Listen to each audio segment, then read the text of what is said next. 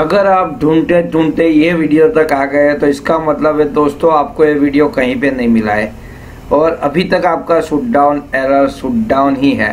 तो बड़ी आसानी से मैं आपको ये शटडाउन एरर सॉल्व करने वाला हूँ। तो लेट्स डू प्रैक्टिकल।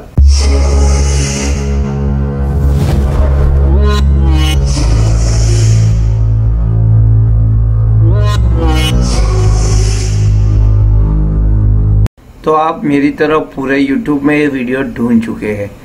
एक मेरा वीडियो है वो भी, और दूसरा है मैं बना रहा हूँ बहुत शॉर्ट टाइम वाला।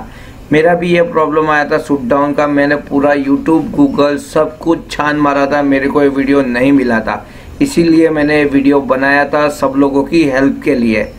तो उसमें हुआ क्या था, सब लोगों का कंप्यूटर स्टार्ट हो रहा था, जिसमें स्टार्ट होने के बाद सेटिंग में शटडाउन एरर सॉल्व करते थे।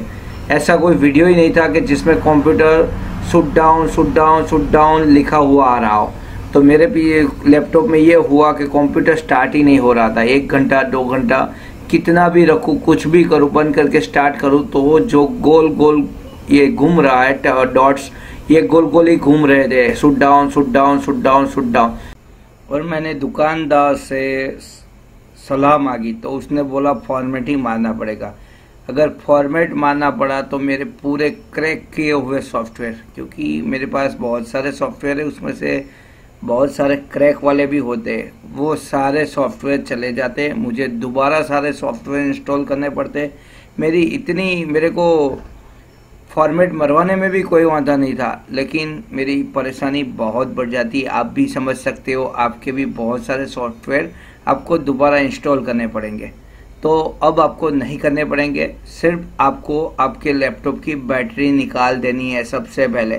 हाँ दोस्तों, लैपटॉप की बैटरी सबसे पहले निकाल दो, उसके बाद में जो मैं कहता हूँ वो करो। तो सिर्फ ये 45 सेकंड के अंदर आपका शटडाउन एरर निकल जाएगा। इसमें करना कुछ नहीं है दोस्तों, आपको ये करना है जो आपका पावर बटन है, क्योंकि लैपटॉप में एक सेल होता है, पूरी अच्छी तरीके से ये शटडाउन नहीं हुआ होता है, उसकी वजह से ये शटडाउन एरर आता है और ये जो गोल डॉट्स है वो घूमते रहेंगे, शटडाउन। तो आपको करना कुछ नहीं है, पावर बटन को 45 सेकंड से ज़्यादा सेकंड तक दबा के रखना है। हाँ दोस्तों, जो पावर बटन है उसको पुश करके रखो और लैपटॉप की बैटरी निकाल के आपका शटडाउन एरर निकल जाएगा। अगर निकल जाए तो प्लीज़ कमेंट जरूर करना, ताकि दूसरे व्यूअर को आपकी तरह ढूंढ के इतनी मेहनत ना करनी पड़े, मेरा वीडियो बड़ी आसानी से उन तक पहुंच जाए। तो पुश बटन को आपको 45 सेकंड से ज़्यादा पावर बटन को पुश करना है।